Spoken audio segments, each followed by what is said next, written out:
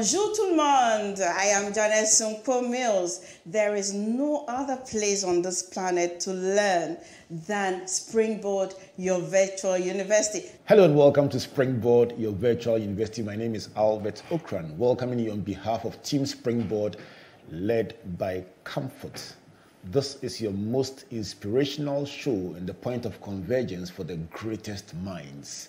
Springboard is brought to you by the Springboard Roadshow Foundation in partnership with the Multimedia Group and proudly sponsored by MTN Pulse, the Enterprise Group, UMB Bank, with support from the Graphic Business. And that's an invitation to look into page 18 of the Graphic Business for a full transcript of our interview coming up today. So we've been traveling this journey inside the engine room for the past 10 editions. And the mission is simple. We get behind the scenes with frontliners to find out the what, the why, the whom, the how, the which, the tough calls, the difficult decisions that undergird their journey, what you wouldn't find in any magazine or book.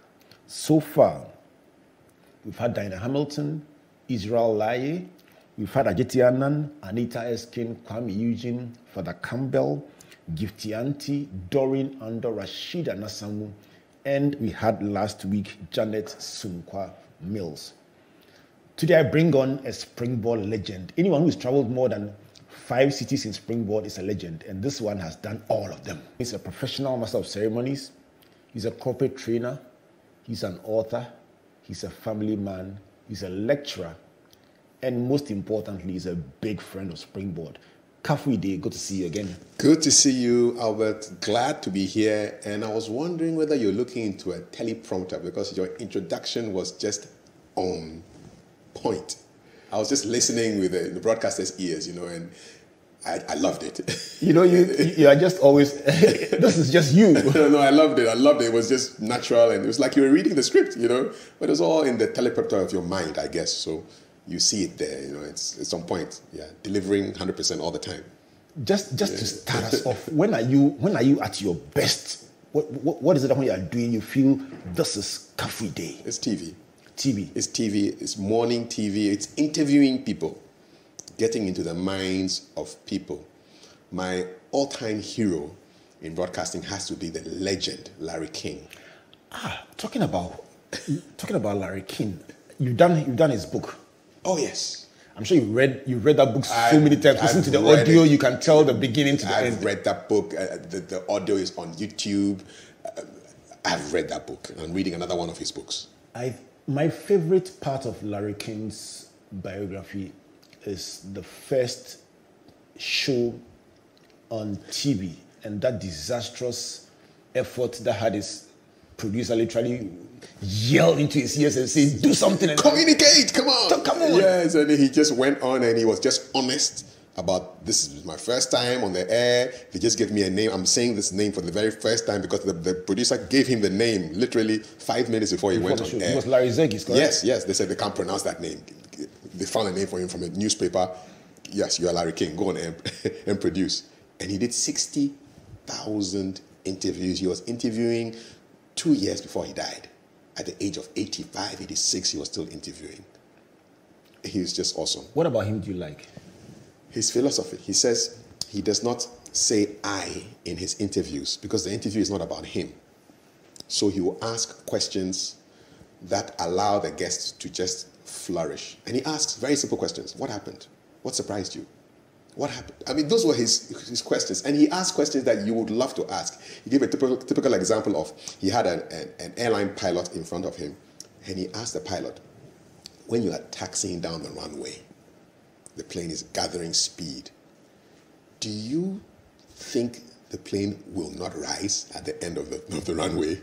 And the pilot said, that's a really good question, Well, by the laws of physics, the plane will rise, but staying up, he cannot control that. It could be a bird strike, an engine could fail, but he knows the plane will rise. And he said he had never been asked that question before, So I love Larry King for the questions he asked. Very simple questions, almost like an ignorant person, and always curious. He's my hero. Talking about planes landing, I recall our experience on our travels, you and I in Comfort on Springboard. you being official MC for one of the years, and the number of years that you did it, but one of the years, and we talking about the old time pilots and how they landed the plane, and we having the privilege of being flown by Captain Mills Lamptey, fantastic, and debating how he would land the plane, and they would clap, and just watching him do his craft, and going to ask him about the art and craft of landing planes. You remember that one? I do remember vividly. He says, listen, you have to treat the plane with respect and land the plane gently. And it was a competition, internal competition amongst the Ghana Airways pilots who would land this plane softly, gently, respect the equipment. And it's excellence. It's doing the best every time. And I'm sure they enjoyed getting that round of applause when they landed the plane. It was almost a tradition. It was wonderful. The Ghana Airways pilots they represented excellence at the highest level. You know, I'm told that a measure of a good landing was if a client or a passenger remained asleep after you landed. Yes. And it happened a lot on Ghana Airways planes. Yes. He said often people would be asleep, the plane would land, they wouldn't know the plane, they would only be woken up by the applause. So it's the applause that woke them up. And they would say, what happened? And then they actually start clapping themselves. We've landed. Oh, good. So, that was excellence. And you think the key word from that is excellence? Attention to detail, customer service, excellence. Let's go back to your beginnings. When did you discover this talent in communication? Because that's a common thread that runs through everything you do. As an author, you've written about how to become an MC. So even your writing is about communication. As a lecturer, you are lecturing in journalism, communication. As an MC, you are communicating. As a broadcaster, you are communicating. Indeed. When did you discover this talent? I did not know I would be a TV presenter. All I do know is that from as young as I can remember, we were surrounded by books. It was books and music in our home. My father always made sure we had a piano wherever we lived in Ghana or around the world. But it was the love of books. So we had the World Book Encyclopedia, which we could just pick up. You just pick a letter, J, pick a page, 45, and just start reading. So it's always books. And we had these exercises we had to do, my brothers and I. We were supposed to deliver 10 words a day to our old man. Every day. Christmas Day, he wants his 10 words. Easter, 10 words. Sunday, 10 words. There was no break.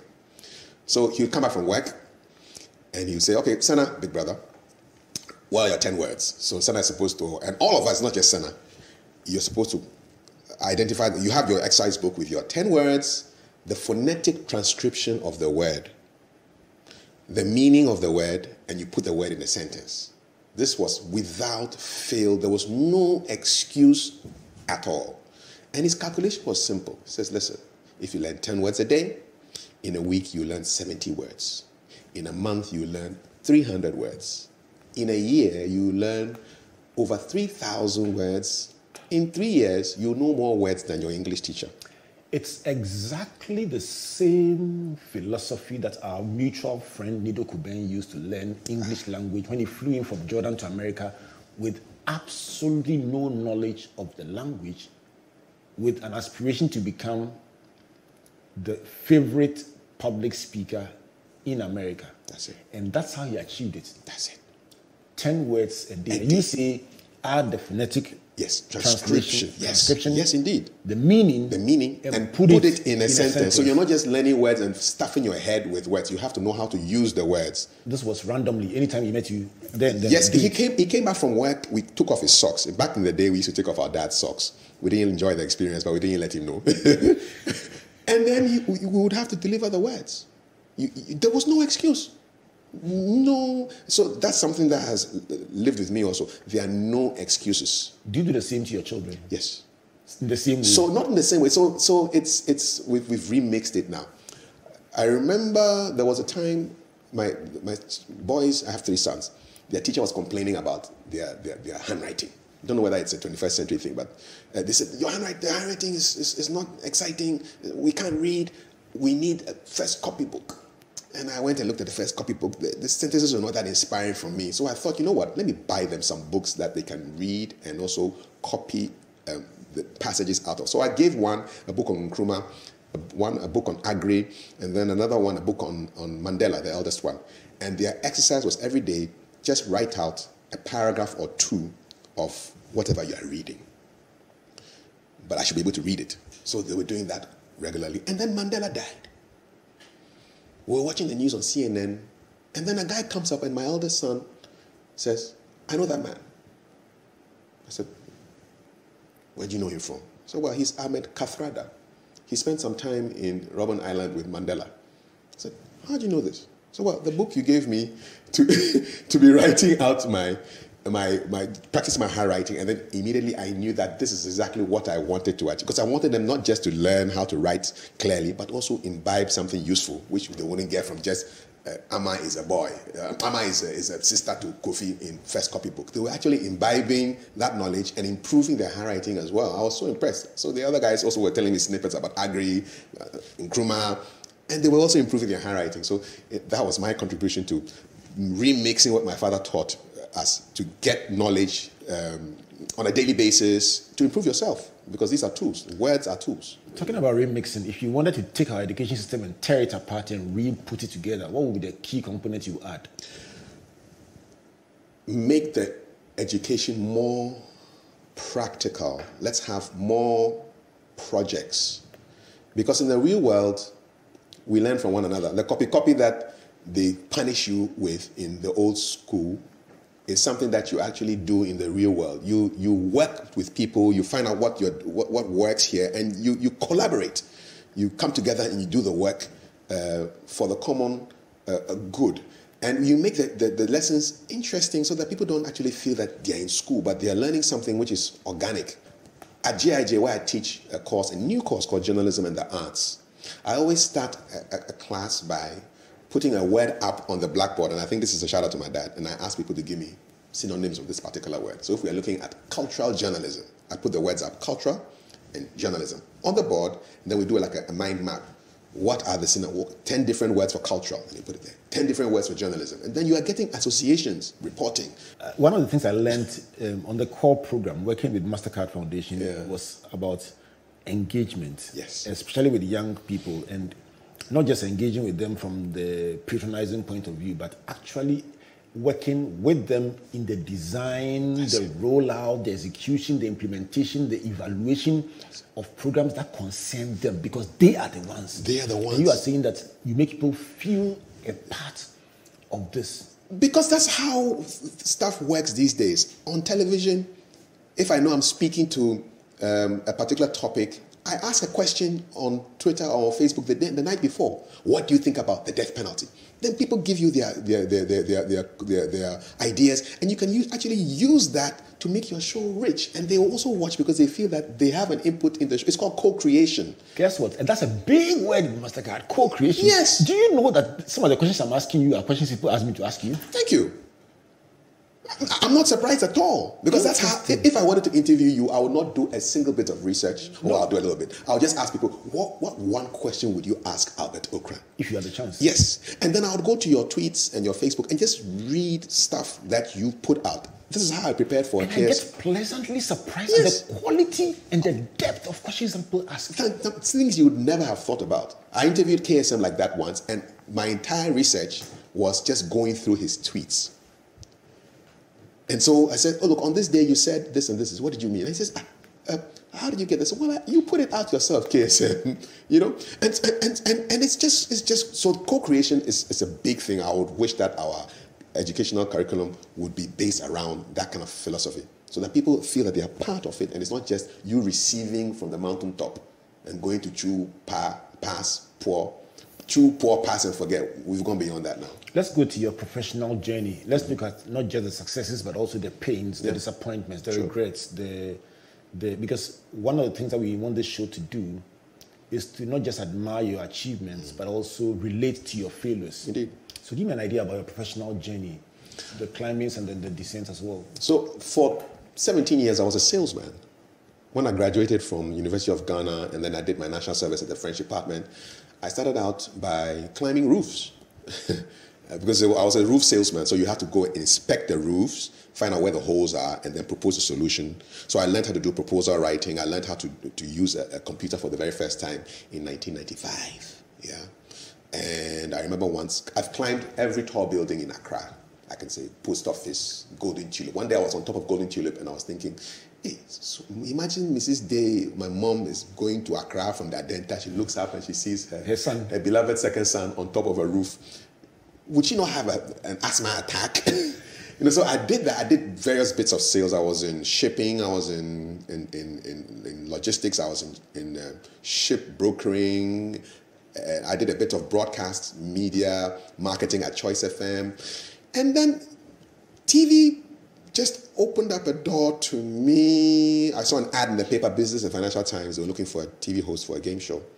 And I thought, hey, I can do this. All I had was radio experience from University of Ghana when they started out their radio station, SRC Radio, which became Voice of Legon, which became Universe. I think Universe has produced quite a number of good journalists. They are a real factory. Bernard Avle. Oh, yes, Bernard is there. Oh, yes. And quite a number of quite a few of them. So many people. So many. So that was my experience. And I thought, well, TV is just radio with pictures.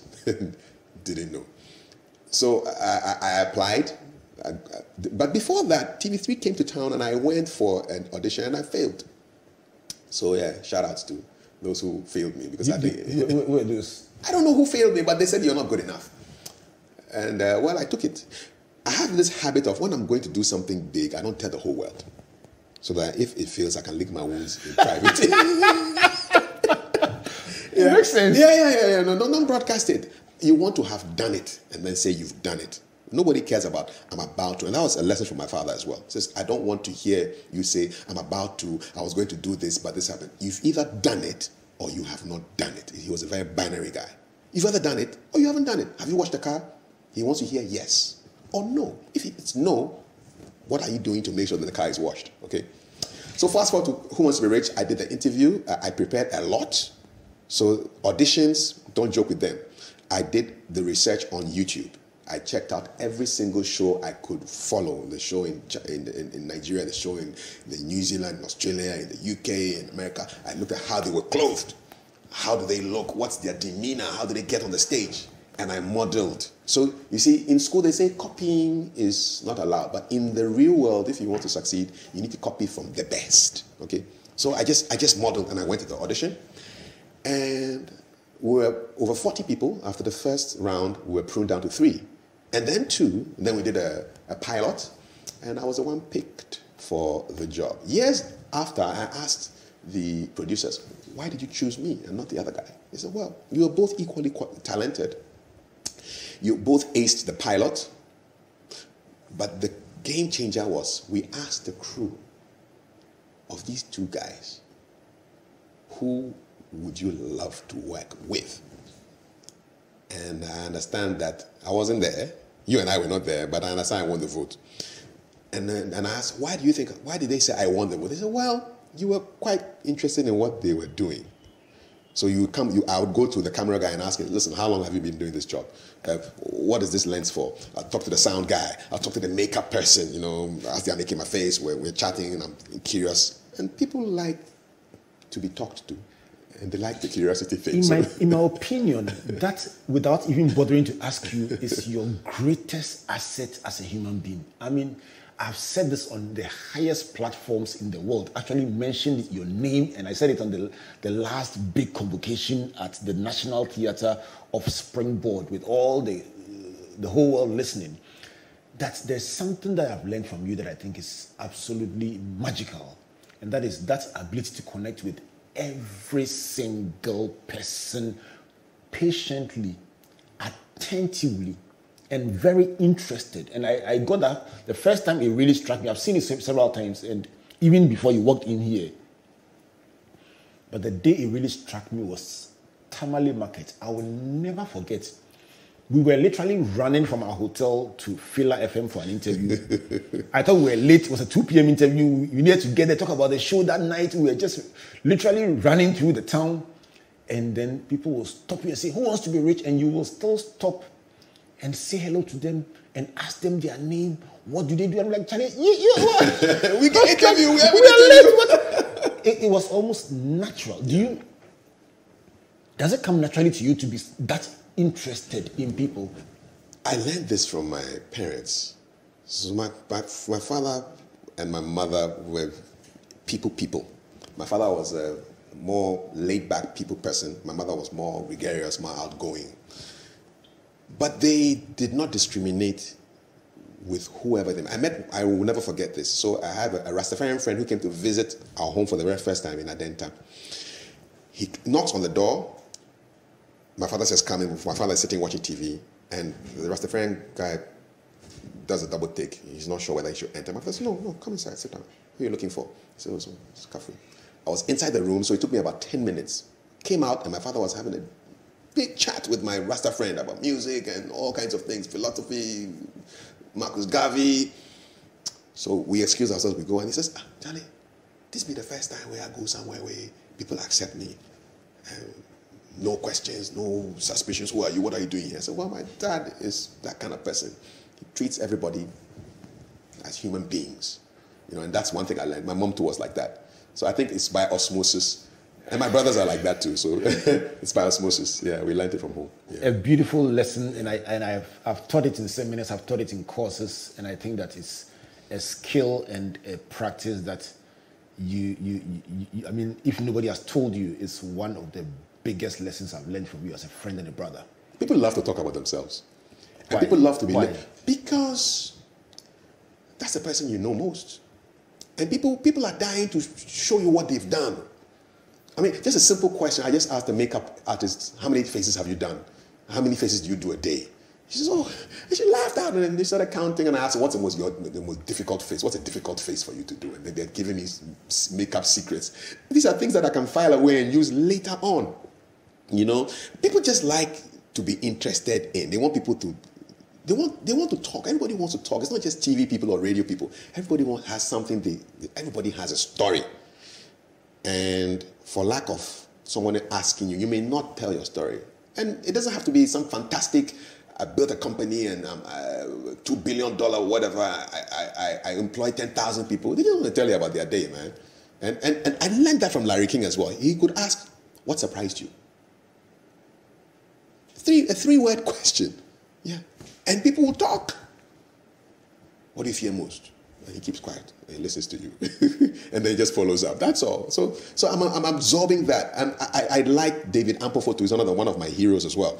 And I suspect that he's also a fan of Larry King because he asks questions like him as well. And I think he's just another excellent journalist as well. So, yeah, combination of heroes and upbringing and my own curiosity. I'm very curious.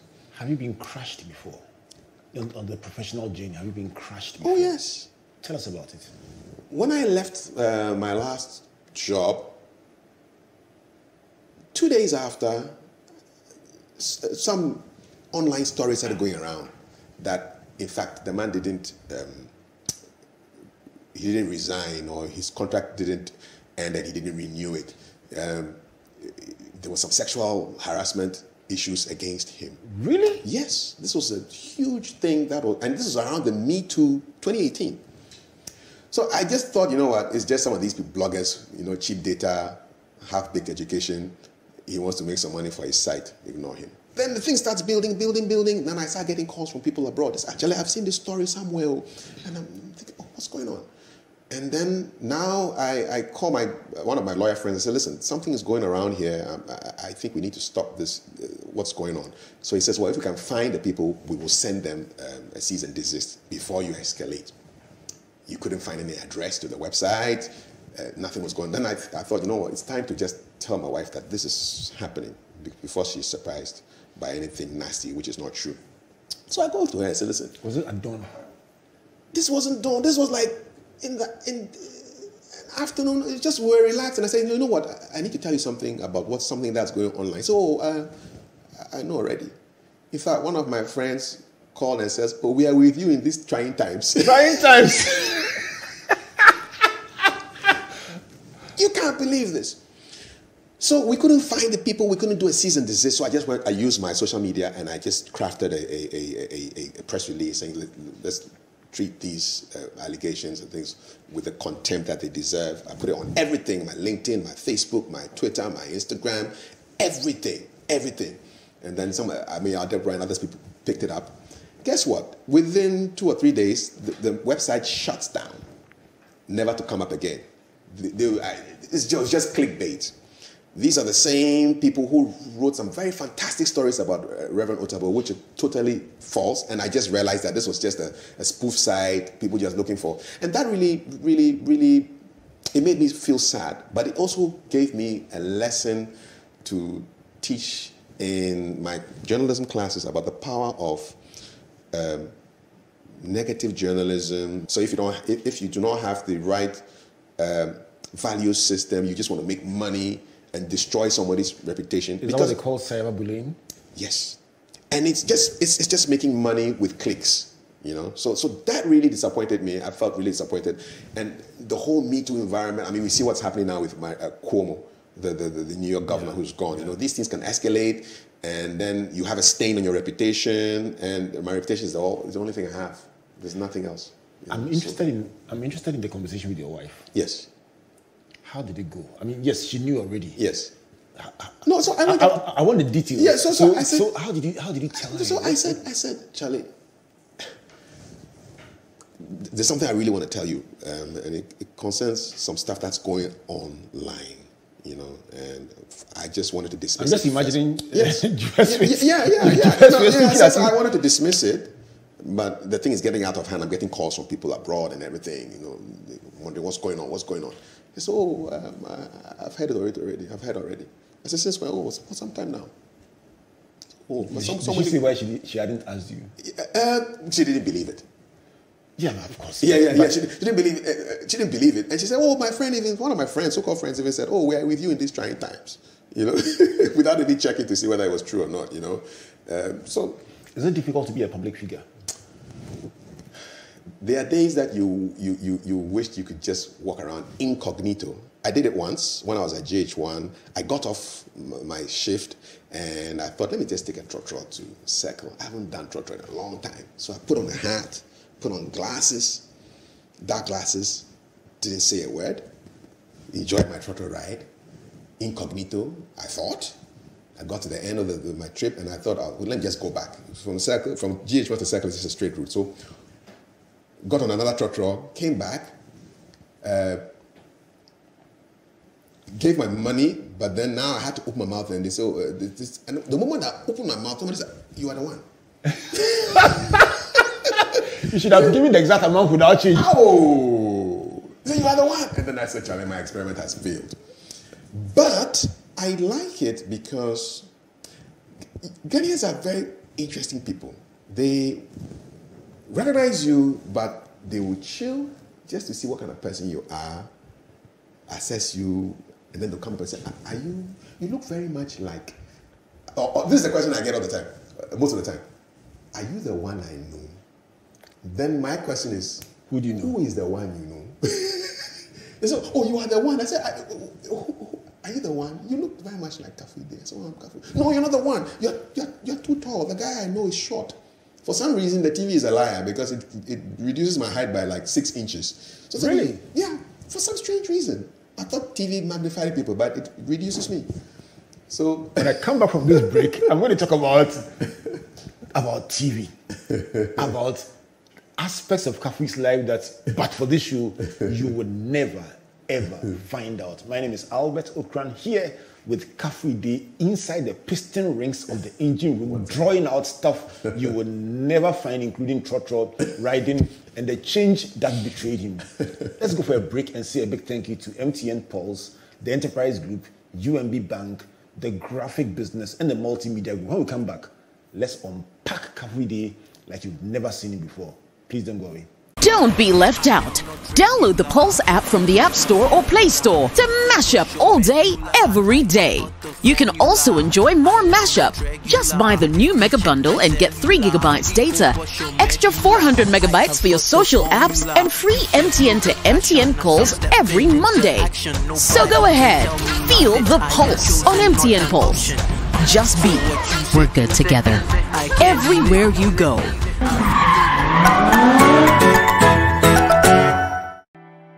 There once was a man who had it all.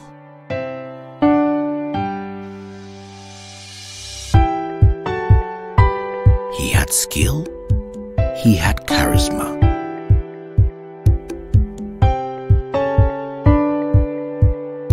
He was loved by all, but above all, he knew the importance of helping others, lifting others up.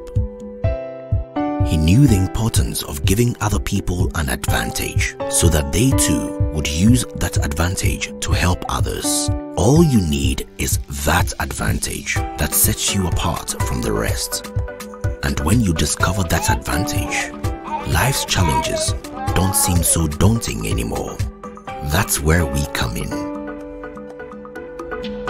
Enterprise, your advantage. UMB was established in 1972 as the premier bank for the corporate and private sector in Ghana. From our very beginning, as the only Ghanaian bank serving all categories of businesses, we set a standard for excellence and innovation.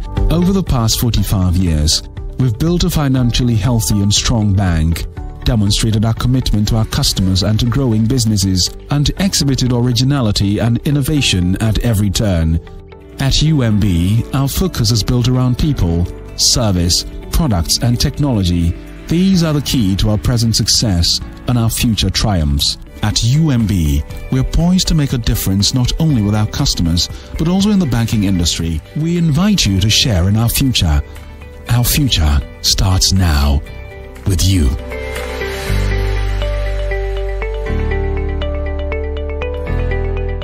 Welcome back to Springboard, your virtual university, in the engine room today with Kafui Dey, my brother, over several years, traveling across the country, exploring different cultures, different food, different experience. We'll find out about his Springboard experience, but in the engine room today, so far, lessons 1 to 6. The first about his hero, and he says Laryea is the model for him in broadcasting.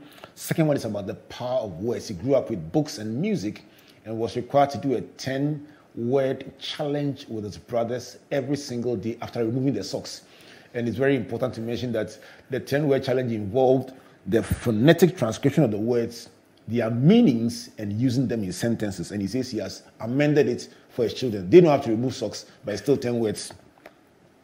Third one is about education. He says make it more funky, make it more hip, make it more exciting, use more projects and less chew and pour, and more co-creation. Number 4 is about research. He says research into the dressing, the demeanor, every single thing that you want to do, research well. And in real life, copying is allowed. Lesson number 5 is social skills. And he says treat people with respect, treat them with interest, show an interest in what they do, and people really want to talk about themselves, even if you don't have a dramatic story. Number 6 is our favorite so far, the trying times edition of Springboard. We talked about cyberbullying, misconception, and a scandal created just for clicks and money. And that's the real world we are living in. Let's talk about your Springboard experience. I recall once traveling to Bolga, offering to fly you to Tamale, and then ride from Tamale 1 hour to Bolga, and you declined the plane ticket and drove in and out, and you experienced on the road. Talk about it, Kafui.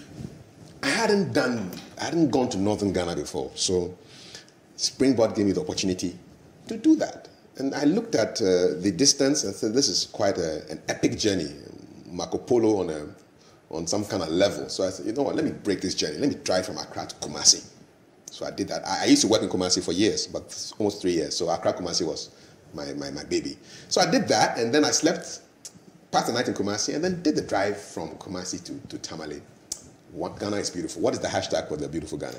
My beautiful Ghana. Ghana is beautiful. I will never forget one stretch of the road where, I kid you not, I think for about maybe 10 kilometers, it's as if it's a straight line. Somebody just drew a line from one point to the other and said, that's our road. And you're just going straight. And I was just imagining 300 years ago, there'll be lions in this savannah, and monkeys and all kinds of and it was just beautiful. I remember leaving Tamale after the Springboard experience, and I passed through a police checkpoint, and the officer says, in my rear view, he says, stop. And so I stop. Then out of courtesy, I reverse. The officer looks at me. You are the guy! Wait. Then he goes into his little office and brings out yams and fills my boot with yams. A policeman? Policeman. Then he asks, this time the police is giving, the motorist is not giving. He just filled my car with yams. Said, take it away. And he asks you, is that a finance? I said, I'm walking away if I'm driving away with the yams. And he confirmed, is that a finance? He asked me, I said, yes, it is my final answer. Thank you so much. That was just a wonderful experience. I mean, I love the Northern Ghana experience. I say the women there are empowered. You can't bluff a woman in Tamale with I can't take it. She will jump on her own bike or her own motorbike and move. You know, I just love that whole democracy and the empowerment of women. Sunyani, I loved it. It was, for me, Sunyani and Ho are the cleanest cities. I vote the same. Sunyani and Ho. I vote the same. No, without a doubt. Beautiful. You think we should do more about domestic tourism? I think so. And the current minister is on a drive like that. I MC the launch of a domestic and regional tourism package and program, and they are pushing for us to go and visit. And I'm also one of the Visit Volta ambassadors. I am the only person not from the Volta region who has volunteered to be an ambassador. I will tell them I've to said make it on every platform my credentials will be shared with you. We're going to make you share the hashtag with me. Share the credentials with me, because I am telling you, you are on. I've been on for more than 10 years. My brother, you have experience. I know all the corners. Thank you. You are on. No, I mean, no doubt. I will tell them. Domestic tourism is the key. Is it? No, it's it. And we have to add value to it. I remember when I was working with the travel company, I was taken to Amsterdam on a tour. The tour was nice, but I was annoyed for two reasons. We went to a jewelry shop. We entered. The first thing they said is, the best gold in the world is what we use to make our designer jewelry. Guess where the gold comes from? Ghana. Then we said Ghana. Then we did the tour. They showed us how everything was done. And the tour ended in a shop. In fact, you couldn't leave the establishment without passing through a shop. And I was thinking, this is great. You are forced to buy something. Yes. In the afternoon, we went to a confectionery, a chocolate place. The first words they said was, well, the best chocolates are made from the best cocoa in the world. Where does it come from? Ghana. Then they showed us through the whole process of how the thing goes from cocoa to chocolates.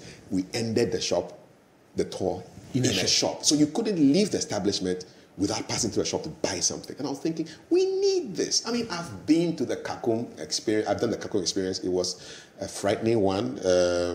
Charlie, I don't know how I survived that thing. And my wife had our third child cooking inside her stomach. And I was wondering, why did I bring my wife and my two children here? The unborn child was... Did you pray throughout the... Listen, at bridge 3, I thought, let's go back. Listen, no, after that point, you can't go back. Just continue. I had the same experience.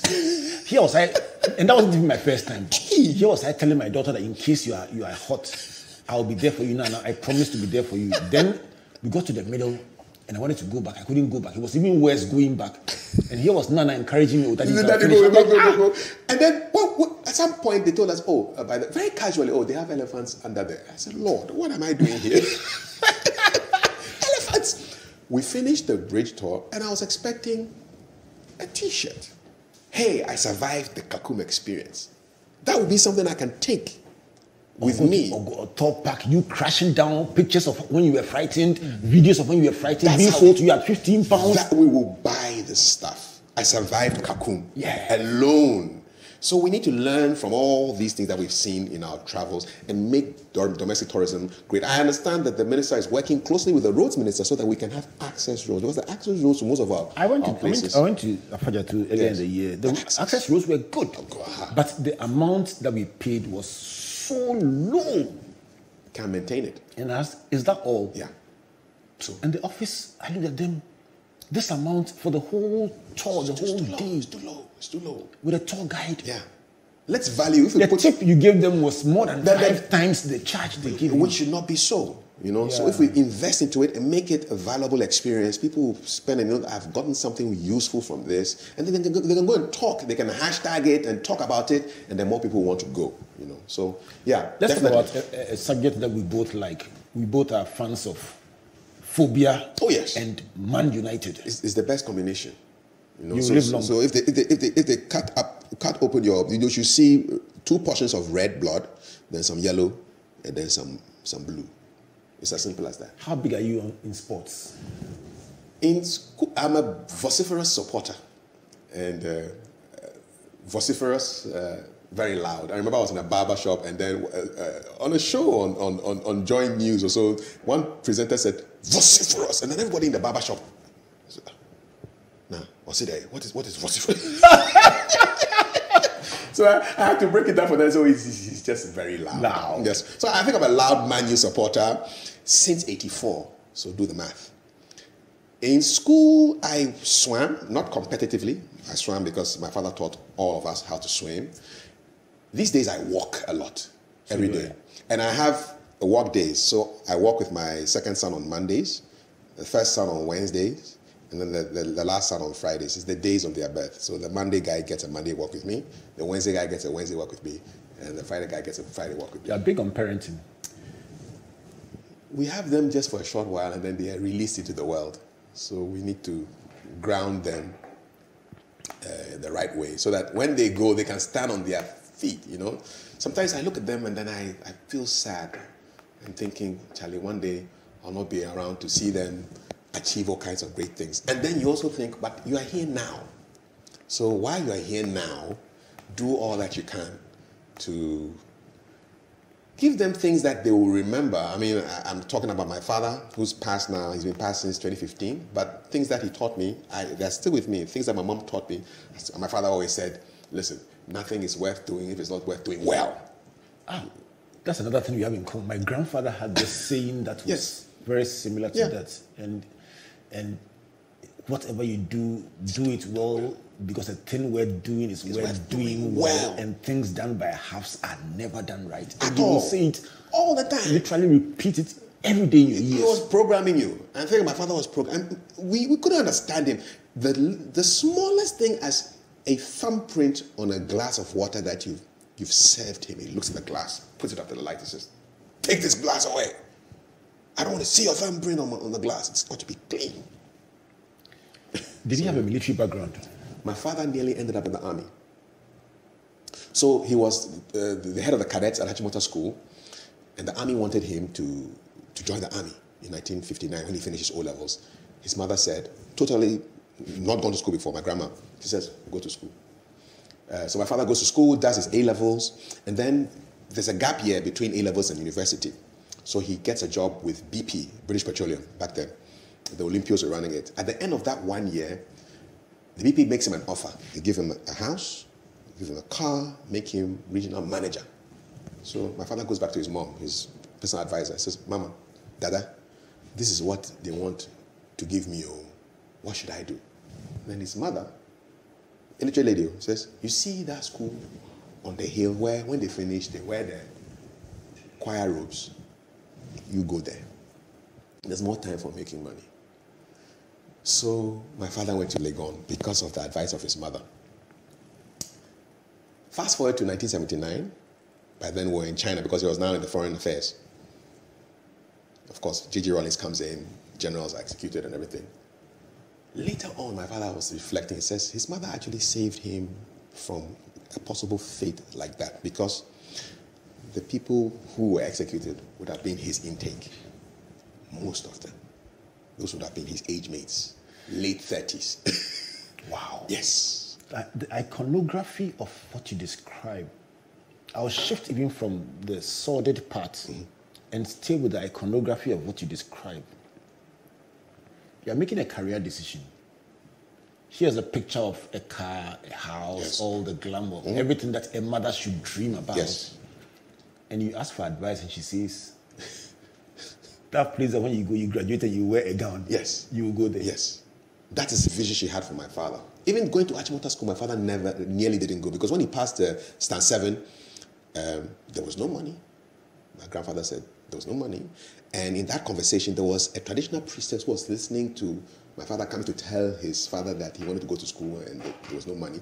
And she ran to the other village where my grandma was and went and told them that, listen, the boy has passed. The traditional priestess ran? She ran. Wasn't that a taboo? I don't even know. She fled. She had to go there quickly, and before anything could happen, she said, listen, make sure you send this boy to school. So my great-grandparents, who were Charlotte farmers, onions, they sold these onions. They grew the onions, and then my grandma would sell the onions in Makola.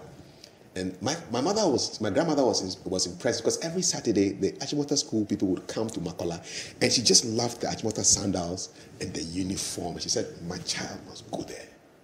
And so that's how my father ended up in Ajimota school. Wow. Yes.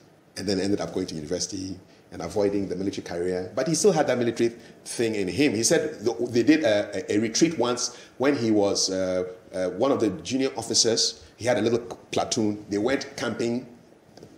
And then, in the mornings, overnight, they stayed overnight away from school. There was inspection in the mornings. But overnight, it had rained, similarly to today. It had rained. So the place was wet and muddy. But he woke his troop up and said, guys, forget the rain. We have to be ready for inspection. So when they came for inspection, only his company or his unit was ready. He said he got an immediate promotion to regimental sergeant major. And that's how come he headed the cadets. And that's how come the army were thinking, this is officer material. Yes. But for the grandma had other plans. The gown. Go and wear the gown. Let's find out from you. What's the one biggest lesson you've learned on your professional journey? Many lessons, but the biggest one is excellence.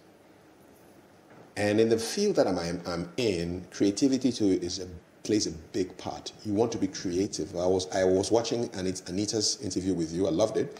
And she was talking about creativity and what new thing will I do that will surprise Albert. Because Albert knows I can do this and this, but what will I do to surprise? How do I surprise my audience? So excellence and creativity. Excellence is making sure that, and you said something about how you said Pastor Otabil always wants to make sure he delivers the best sermon possible because you do not know who is watching you for the very first time. Nobody must catch you on a bad day. I judge myself based on my most recent event or my most recent show. So for me, if you tell me what's my favorite show right now, it's the one I ended today at 9 a.m. And I have to top it. And so that's the way I see things. Excellence, creativity. I'll give you an example. So in one of my shows, we had a dentist coming on, I knew from the show run. I made a mental note to take a toothbrush onto the set to do my introduction with it, but I forgot. And I got on the set, I asked around for a toothbrush, there was no toothbrush, of course. Nobody's going to have a fresh toothbrush. And then I realized that the dentist is setting up. I asked the dentist, Madam Dentist, do you have a toothbrush for me? He says it's in her car. Please give me a toothbrush. So they bring the toothbrush, and then at some point in the show, by way of promoting, up next is this segment with the dentist. I said, you know what? Years ago, I tried to make toothbrushing interesting or toothbrushing for my kids. So I wrote a poem on the premise that what would you do if you found out that your toothbrush could speak to you? What do you think the toothbrush would say? And the whole poem was called My Friendly Toothbrush.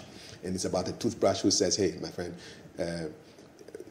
I'm on duty 2 times a day, 14 days a week, and sometimes I feel like striking because I work so hard. If I'm tired, you lay me down so that I would have earned my rest. I'm always on duty every time. So, and I just showed them how to brush their teeth. And I delivered that poem on the set. And they were just so freaked out. When Samuel, our guy who won the bronze medal, won his thing. I came on. Boxing. Yes, yeah, boxed. When our relay team qualified for the final, I decided to start my show like an athlete. On your marks, get set, go. When we got phobia on the set, I brought a ball on the set, and so the ladies in their stilettos we were passing the ball around and juggling and keep it interesting because people want to be entertained. What do you want to achieve as a communicator? What do you want to achieve? The organization is key.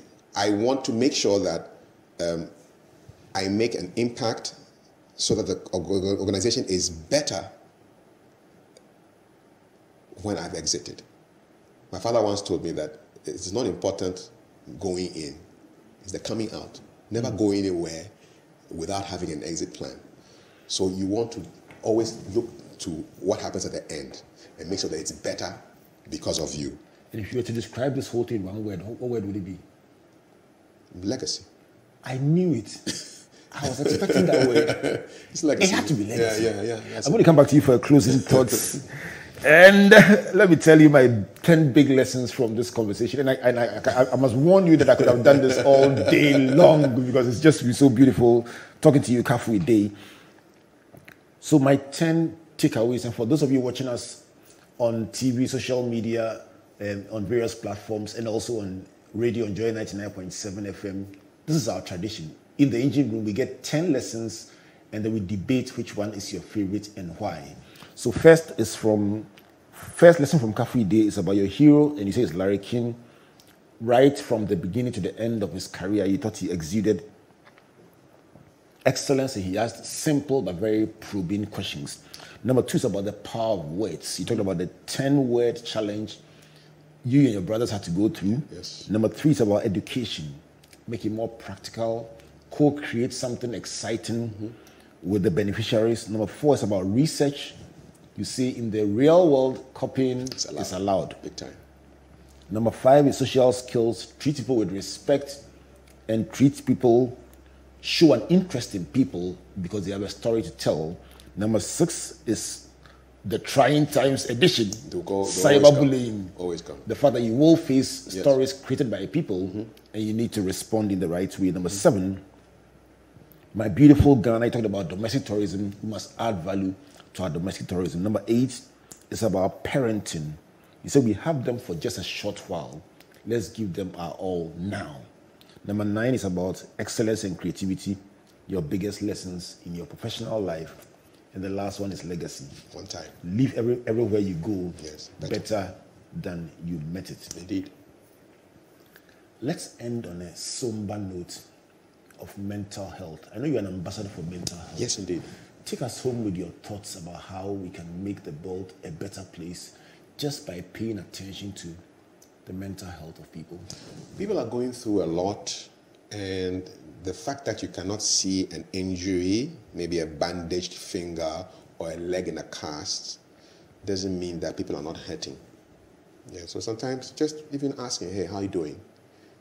And listening to the story. A lot of people, when you ask them, how are you doing? And then they tell you a sad story. Then most people want to top that sad story with an even, you don't know, you think you are suffering. I'm suffering even more than you. And that's not the whole point. You just want to listen to people and encourage them.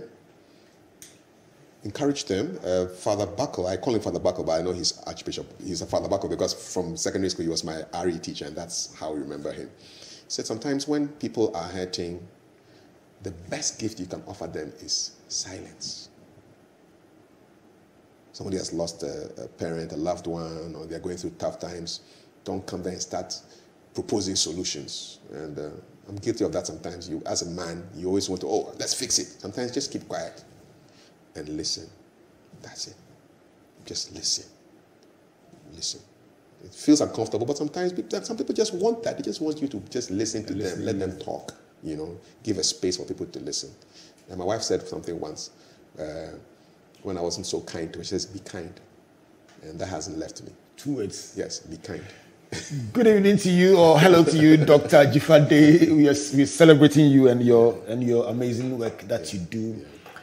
Kafui, on a brighter note, talking about father, Father Andrew Campbell talked about one of the brightest moments in his recent interview on the same show, on the same series. Talked about one of the brightest moments being with Akosia in Japan on your show, winning 25,000 Ghana cedis for the lepers. Yes. And he says, that last question, Charlie, it was tempting, but he knew that if he tempted it and he didn't get it, he would have come down to 2,000. So Charlie, he grabbed the 25,000 and ran, and he says he would never do it again. He didn't. He said, "What am I doing on the game show?" And our producer Regina said, "Listen, you're doing this for the lepers," and that touched his chord. He said, "Well, I'll do this for the lepers," and he gave every single peso of the 25,000. He didn't give anything for himself. He says he enjoyed it, but he will never do it again. And you know what happened? Somebody came on the show later on, won 12,000, and said, I asked her, what are you going to do with the money? She says, I'm going to give half of it to Father Campbell. Father Campbell. Because she was inspired by what he did for the lepers. And so she did that. I like this inspirational note on which you are ending this show. Thank you so much, Kafui, for coming. It's a real pleasure, Albert. Let's do it again. Yes. No, by God's grace. And I'll listen and you talk. I have always wanted to interview you.